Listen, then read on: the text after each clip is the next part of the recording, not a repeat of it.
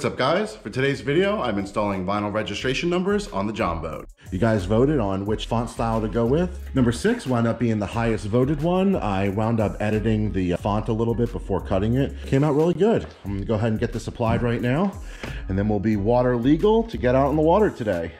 All right, so if you guys never installed a vinyl decal before, the process is pretty simple. You gotta prep your surface, you gotta prep your decal, and then you gotta apply the decal. So first step is gonna be prepping the area we're gonna be putting the decal. In this case, we're doing registration numbers, and the legal place to put your registration is in the front half of the boat. I sized mine to go right along under the rivets. This is about 30 inches. I sized mine to be about 24 inches, so this will fit this area nicely.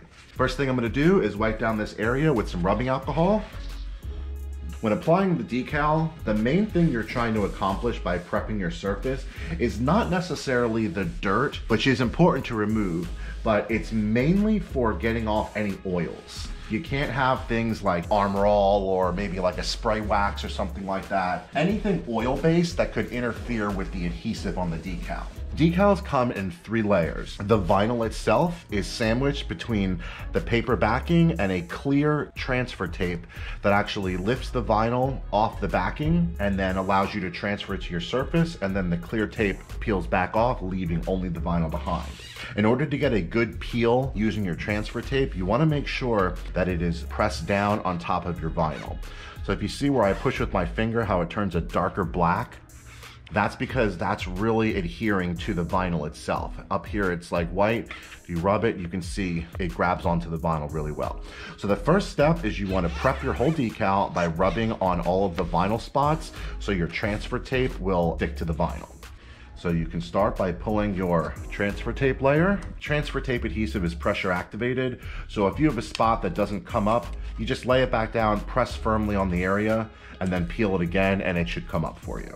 This was fresh. I cut this morning. I also sell these on our Etsy store if anyone was interested in getting them. I'm just gonna peel the vinyl off the backing.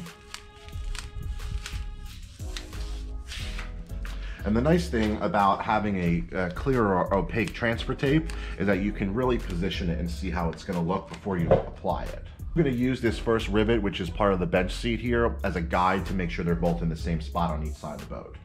All right, so with everything lined up, the next step is to actually apply the vinyl portion to your surface. So to do that, with everything in place, you're just gonna rub it so it pushes down onto the surface. Follow the contours of each section of the vinyl. Don't worry about pushing the whole thing down. You're only trying to adhere the vinyl itself. The transfer tape might bubble up and fold and everything. That doesn't matter. It's only the vinyl that matters to get applied correctly.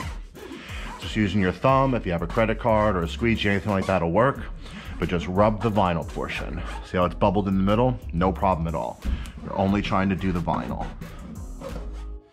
Now, this is the most important part. I'm gonna go ahead and pull this back at a sharp angle. Hold it in place while you pull. The key is to do sharp angles because you're not trying to lift this back off the surface. Vinyl is very thin, but if you just work it, it'll all lay nice.